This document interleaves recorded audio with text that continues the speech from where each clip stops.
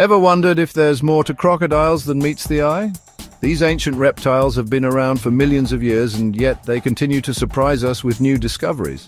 Well, buckle up, because two new croc species have just been uncovered. These aren't just any crocodiles, they are unique and distinct, adding more diversity to the crocodilian family. These scaly surprises were found near the Yucatan Peninsula, a region already rich in biodiversity. The discovery has excited scientists and nature enthusiasts alike. These new species were located in two specific areas, one on the island of Cozumel and the other on the Banco Chinchorro atoll.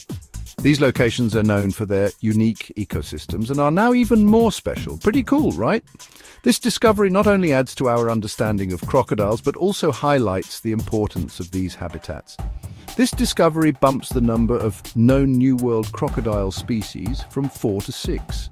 Each new species brings with it a wealth of information about the evolutionary history and ecological roles of these reptiles. So, who found these croc celebs? A dream team of scientists from Canada, Mexico, and Panama. They worked tirelessly, combining fieldwork with advanced genetic analysis.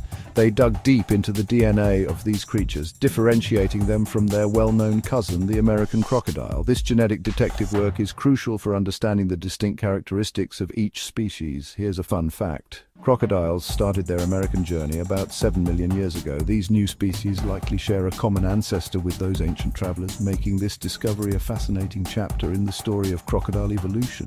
Talk about a family reunion, but it's not all sunshine and sandy beaches. With fewer than 1,000 breeding individuals each, these newbie crocs are already vulnerable due to habitat destruction, especially from booming tourism.